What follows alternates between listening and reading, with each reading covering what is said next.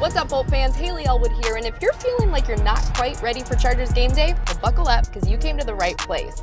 Over the next 30 minutes, we're bringing you exclusive interviews, analysis, player features, and access you can't get anywhere else. How you do it matters. Well, we've arrived, so let's get you caught up. This is Chargers HQ, powered by Toyota. The Bolts may be on a bye this week, but the team is 4-2, so we're going to keep the Chargers content rolling. Let's rewind to last week's game in Baltimore. Now, one bright spot in that game against the Ravens was the play of linebacker Kyzir White. White had 2 picks on Ravens QB Lamar Jackson, so let's listen in on his game day in this week's Mic'd Up, powered by Pernilla Law. I got it. Yes, sir, baby. You already know. You already know, baby. Showtime. Showtime. Hey, Mr. Drew and K9, we got to hold it down, fellas. Yep. I would not rather have anybody out here to go to war with today, baby. Let's be great. Let's get 1% better today. Play with that heart, play with that passion. We dogs out here, man. Sir. And like we say every week, separate the men from the boys. Bosses do what they want, suckers do what they can, man. Let's go. LB's on 3, LB's on 3. 1, 2, 3. LB's. I had strips last year, but I need a pick today, though. Let's go now. Let's rock. Let's rock. Hey, everything moving, man. Everything moving, Chen.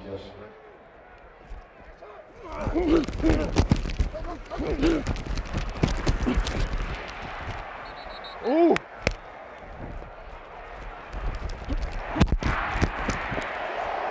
Come on, baby. We ain't come here to lose, bro. Come on. Jerry, come on. Yo, we did not come out here to lose, bro. Come on, bro. Yo, we been here before. Come on, let's ride, dog. Come on. DJ, I need you. Come on. Let's go, baby. We Gucci, baby. Stay cool, calm, and collected, baby. I got you, baby. Come on, I got you. I got you. Yo, we need a turnover right here, yo. Hey, get that ball, man. Jackson with time, over the middle, intercepted. That's picked off by Kyzir White, and White inside the Baltimore 30-yard line. Hold on, hold on. I'll do this.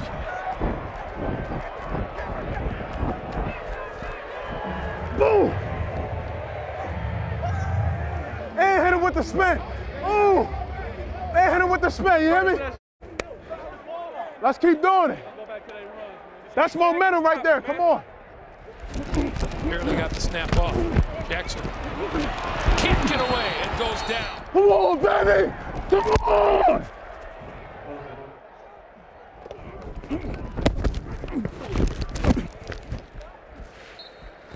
This is when we find out what we made of. Yeah, bro, we're not laying down. Hey, we're not laying down. Don't lay down. We're not laying down, bro. We ain't laying the down. Keep playing. We gon' This is when we find out what we is.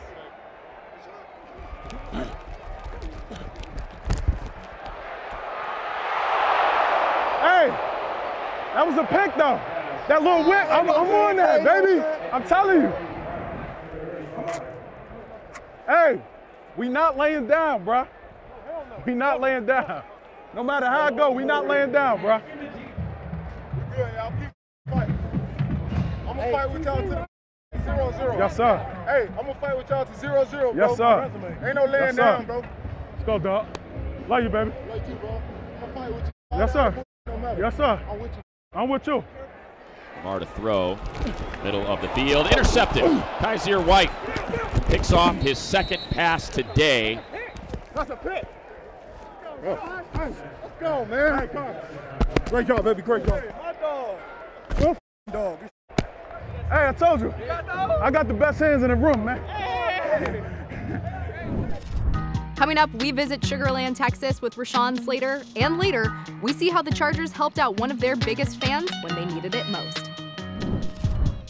This segment of Chargers HQ was powered by Toyota. Welcome back to Chargers HQ, powered by Toyota. Long before Rashawn Slater was a first-round draft pick of the Los Angeles Chargers, he spent his formative years growing up in Sugarland, Texas. I got a chance to go back to the left tackle's hometown and reminisce about some spots that carry a lot of meaning to him in this week's homecoming presented by American Airlines.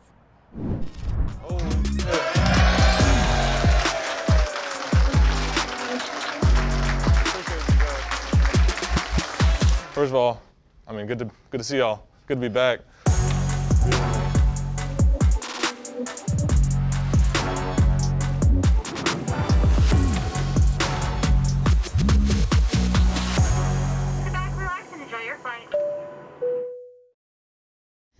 right, guys, we have arrived in Sugar Land, Texas, and we're about to go get Rashawn Slater right now. What's up? How you doing? I'm good. How are you? Good. Welcome to Sugar Land. Thank you for having us out here. Ready to go take a tour of it? Let's do it. Okay. What's this community like?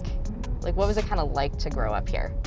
It's a very diverse community, and so you get like a lot of different perspectives. I think that's one thing that helped me once I got to Northwestern was I had been around all types of people growing up. All right, so we're now in the Sugar Land Town Square. What's kind of cool about this place? But yeah, just a cool spot to hang out. Whenever we were in school growing up, like this would always be the spot we'd want to go Friday night. You know, you could go shopping at the mall and then come here just hanging out. This is where like all like the unique Sugar Land restaurants are too. Really great food here. Yeah, you got the town hall here. During Christmas time, there's like a big tree they put up here. These selfie statues are the cause of much controversy in Sugar Land. Why? A lot of people just hate it. When I was a kid, I'd always like find out ways I could like jump in there and somehow sneak onto the horse. That my ever mom happened? getting mad. Nah, she wouldn't.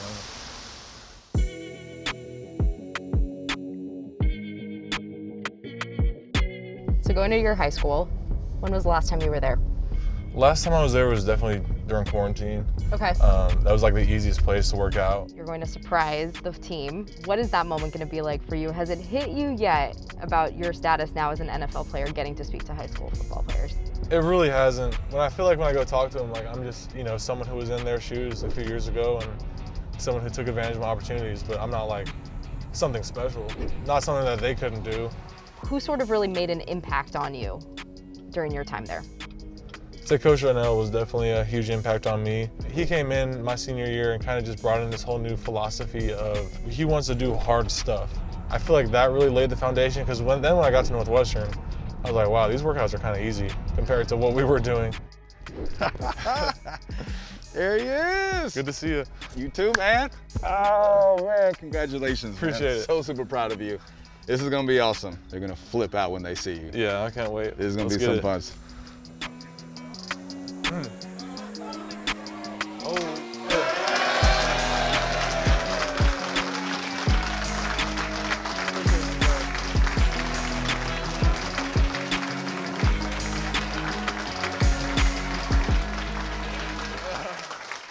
First of all, I mean, good to see y'all. Good to be back. I understand like y'all are going to do spring ball right now. I remember my first spring ball like at Clements. I was a freshman. It was hard. I'd say the biggest thing I can tell you is that if you can buy into this culture of work and doing stuff the right way and like just being consistent over a long period of time, that's what's going to lead to you being successful, whether it's football or not.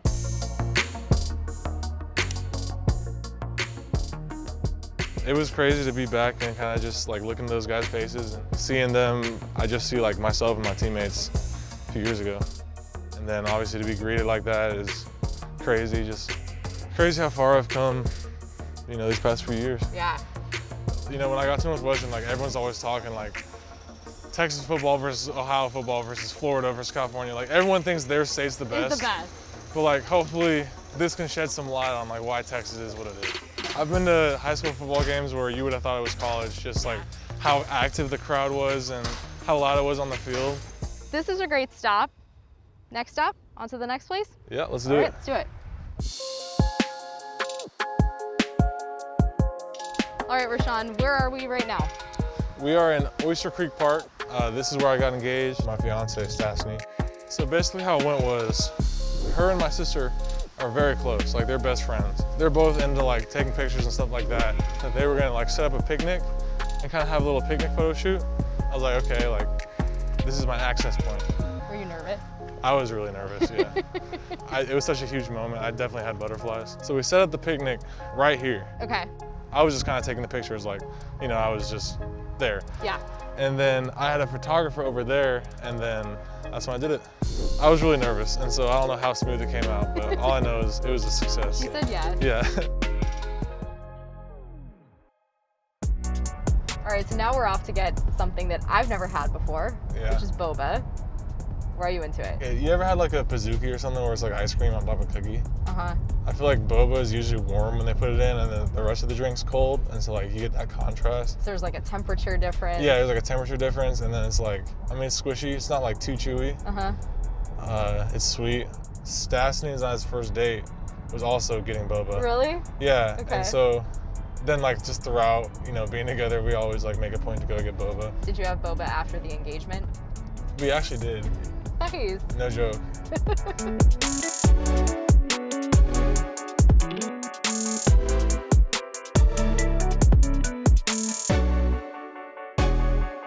What do you think? It's fun? Fun texture. This is not the best I've had. I will say that. I'm a bit of a boba snob.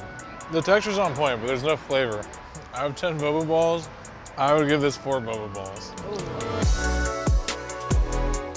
Thank you for taking me here. Thank you for taking me on all the different stops on, I'm gonna call it the Slater Sugarland Tour. It's been my pleasure. Thank you so much, and this has been Homecoming, presented by American Airlines. When we return, we see how a Charger superfan and his family got the surprise of a lifetime from the Bolts. Oh, that ain't bad. Spiral too. Welcome back to Chargers HQ, powered by Toyota. Earlier this year, the home of a Charger superfan caught fire, causing him and his family to lose virtually everything. But now, let's take a look at how the Bolts stepped in when times got tough in this week's installment of Chargers Untold.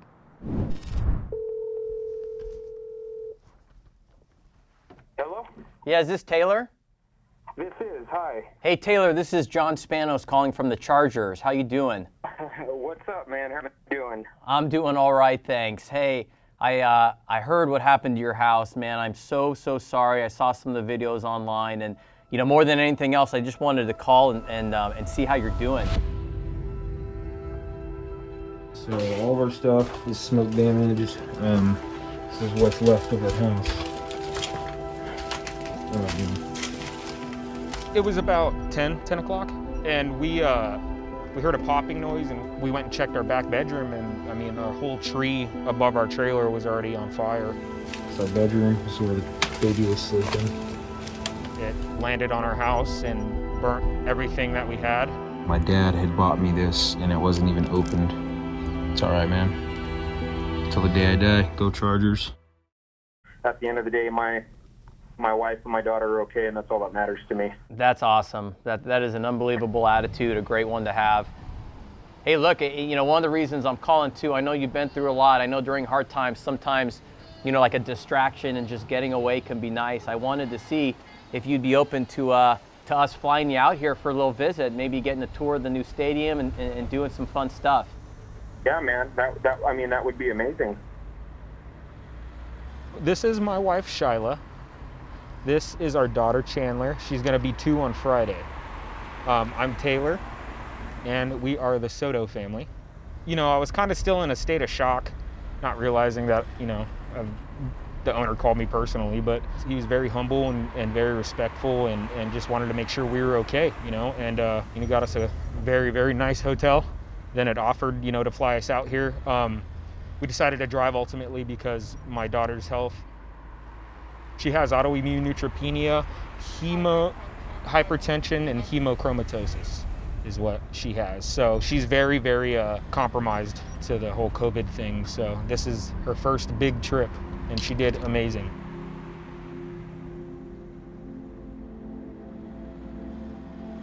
It's so crazy looking. That's insane. I've never been to an NFL game. I've never been to an NFL stadium. We've seen Google pictures, and dude, I'm happy to be here.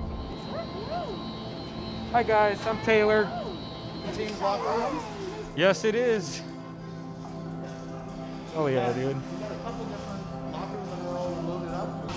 we have a special guest for you sitting over here. How you doing? Is that Antonio Gates? Oh my goodness, dude. What's up, Goat? How you doing, man? You all right? Oh, I'm good. Yes, man. sir. Yes. Yeah, that's crazy. This is my wife, Shyla. Hey, how you doing? And this is our daughter, Chandler. How you doing? Well, y'all like me. It's Yeah. the first time. This is my first time seeing Oh it. yeah. So, Is it really? yeah, so I need to go on the tour as well. Watched him since I was a kid, you know. getting to meet him in person and him being nice to my daughter and my wife, and it's just a little kid moment comes out of you, you know? Holy crap.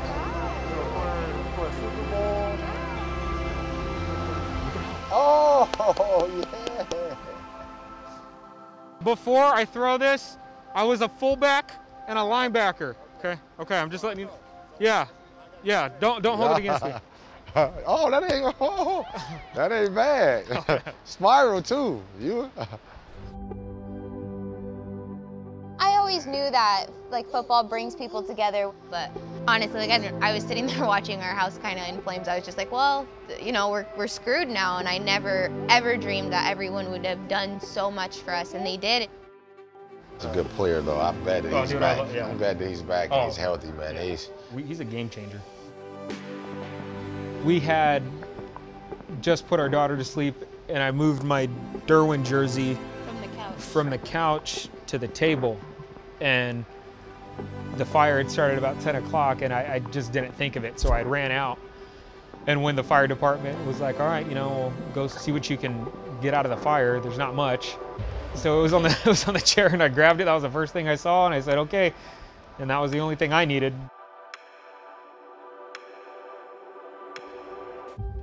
Taylor! Shut up, dude. Welcome to the store, man. Hey, yeah, this is crazy. What's up? Heard what happened, man. Sorry about that, man. We want to come show y'all a good time. Get whatever you want, man. From us to y'all. Surreal to see him in person and shake his hand, and we called my dad. He gave my dad a shout out. Me and your boy just in the store, man, shopping a little bit. Oh, right on, man. I think it does say a lot about him too, because there could be football players who just, oh, that's great, thanks for, you know, I share your tweet, but he made the time to come down here and meet us. Your jersey I took out of my room that night before, and I left it, and she threw a bag over it, and it ended up burning the bag but saving the jersey, man. So I went and washed it. Man, I was gonna say, man, we gotta get you a new one and get it signed for you this time. Oh, hell yeah, dude. I was actually kind of more excited to see them. This me? There you go. Just to see the smiles on their faces and him saying no way, you know, I really just wanted to just come out, just show my support in the way I could. We got to experience something amazing, and I got to meet heroes of mine. I'll never have words. I can't tell you when you see someone smile, how that can change your day. The fact that I can come back and reach back and put a smile on someone's face is always a blessing. It just shows that there's still good people in the world, and that football is so much more than just a sport. As long as you have hope, you know, you have the will to fight, and you know, and you'll never give up. And I think to me, that's the message that I would take from today. It's a life-changing experience, and I love the team even more, you know, the organization even more. It's so much more than a team now. I'm a Charger fan until I die.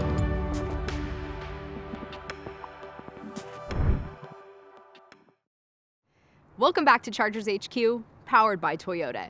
In keeping with the theme of making a positive impact in the community, here's the story of how a local man risked his own life to save a woman at a youth football game in this week's Hometown Hero, presented by Grant Thornton. My name is Ramien Horn. I'm a veteran. I go to school right now, and I'm a full-time parent. I have two sons. I've been coaching them in football for 5 years now. I've been giving back to the Orange County area. We were in a flag football tournament. I actually had 2 games that day, so I was coaching my younger son's game. It was in the transition period between the next game. I was on a field. We were getting ready to do a coin toss, so I just now ended up grabbing the kids to take them to go to the middle. And then all of a sudden, I just seen this from the corner of my eye, and this lady's like running across the field. Then moments later, I hear somebody saying, somebody's gonna kill me. He's like running down with these 2 knives. And when she ran onto the actual field that I was on, that's when I ended up seeing him.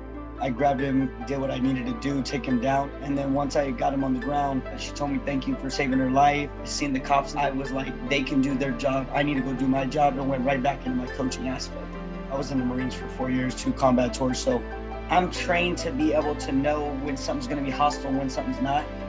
This guy was there to kill somebody. Thank you to the Los Angeles Chargers and Grant Thornton. I really, really appreciate it. Thank you.